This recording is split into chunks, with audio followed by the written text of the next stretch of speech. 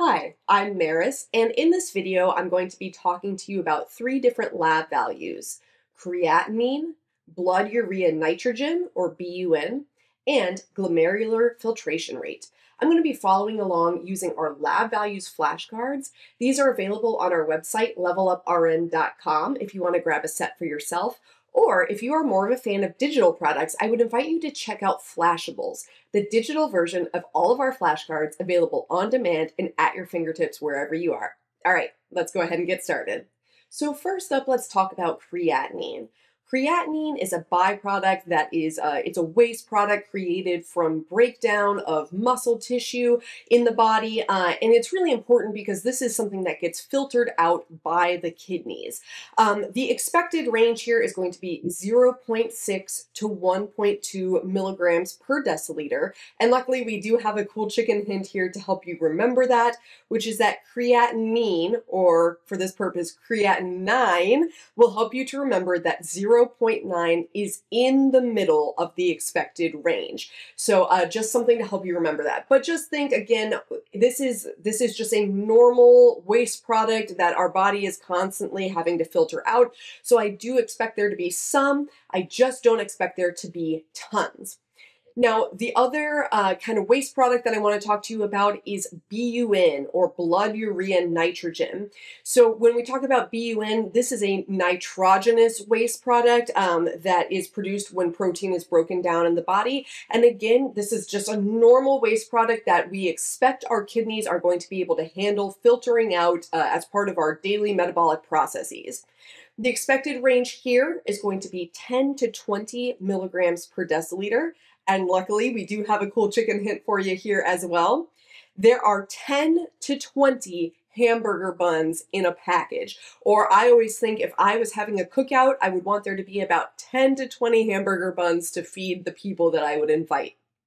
Now, let's talk about some reasons that we might have elevated ranges here. So the big one is going to be kidney dysfunction. Any kind of kidney dysfunction is going to cause us to have difficulty filtering out waste products from our blood.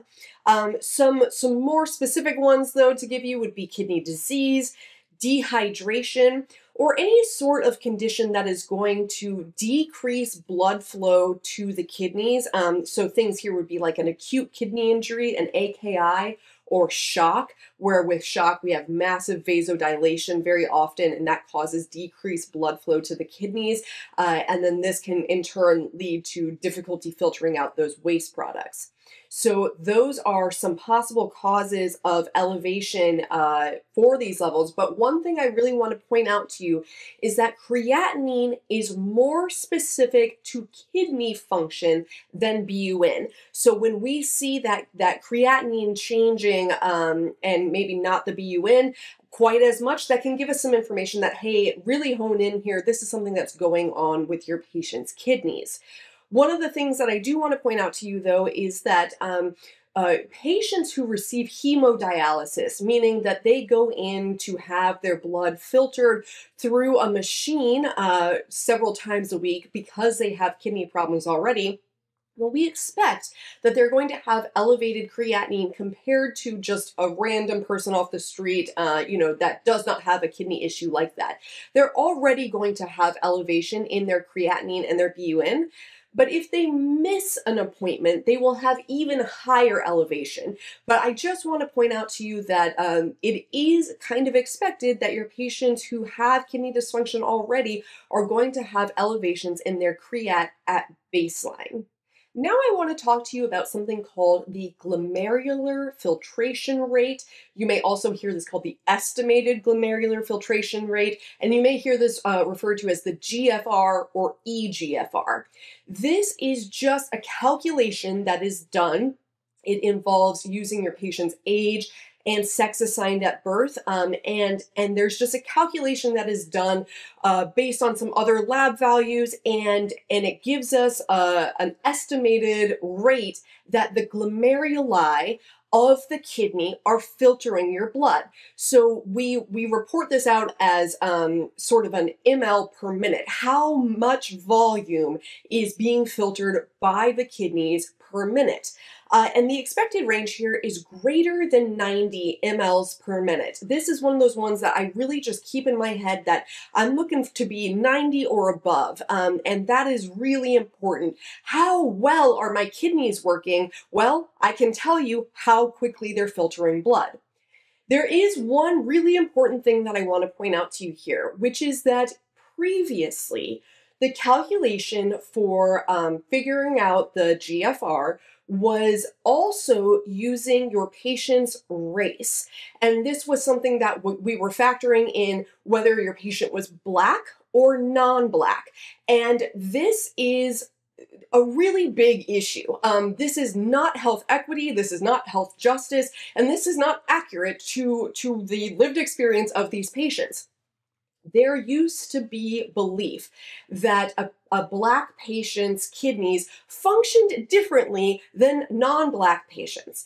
And this led to patients not being diagnosed with kidney dysfunction who were Black until it was much later in the chain of chronic kidney disease, until we're much farther down in the stages. And this is really important because this meant that patients were not receiving the care that they should have been getting, that their non-Black counterparts were receiving. In 2021, the National Kidney Foundation and American Society of Nephrologists made a recommendation that we should remove race from the eGFR calculation. And this is really, really important. This is absolutely the correct thing to do. The reason I'm mentioning this to you is that, as we know, it takes time for recommendations from bodies such as these to filter down into the clinical world, at the hospital level, at the doctor's office, the laboratory, whatever. And furthermore, for that to reach students in school preparing to be nurses. So, a couple of things that I want to point out to you here about this is that the recommendation was made in 2021. It took like several years for my hospital to remove race from the GFR calculation. Again, this is just because of bureaucracy and how much time it takes for these things to be vetted. But if you are watching this video right now and thinking, I'm pretty sure that the doctor's office I work for or the hospital for which I work, they still use race to calculate GFR, I would strongly encourage you to use your nursing advocacy to say, hey, this is not best practice, and we need to become current with the evidence-based practice so that we can do the best we can for all of our patients and not have this disparity that leads to us leaving Black patients receiving care for chronic kidney disease much later than their non-Black counterparts. So that's just something that I really, really want to point out to you there. When we talk about derangement in the GFR, somebody who has different lower levels of their GFR, this is used to calculate the stage of chronic kidney disease that they may be experiencing. This is way more information than you likely need. However, if you are interested in it, we do have it here in the flashcard you can refer back to. But the point that I want to get across to you is that as that number drops, the stage rises. So we get below 90 and we start comparing and we see that as it drops, the stage increases. So the lower that filtration rate, the worse off my kidneys are. Very, very important information to give to your chronic kidney disease patients to let them know why we are looking at this value and why we care about it so much. All right, I'm so glad you stayed until the end because I'm going to test your knowledge of key facts provided in this video with some quiz questions. When caring for a patient who has missed their last hemodialysis appointment, how should the nurse expect their creatinine to be affected? It will be elevated. How should race be factored in when calculating GFR? Race should not be included as part of the GFR calculation. All right, that is it for this video. I do hope you learned something. If you did, would you leave us a comment and let us know what? We really like to see that stuff. It makes our day. And hey, if you have a great way of remembering something that I didn't mention, I'd love it if you would leave that as a comment too. We like to see it, but it's beneficial to other learners as well. All right, I'll see you in the next one. Thanks so much and happy studying. We invite you to subscribe to our channel and share a link with your classmates and friends in nursing school. And if you found value in this video, be sure to hit that like button and let us know what you found to be particularly helpful.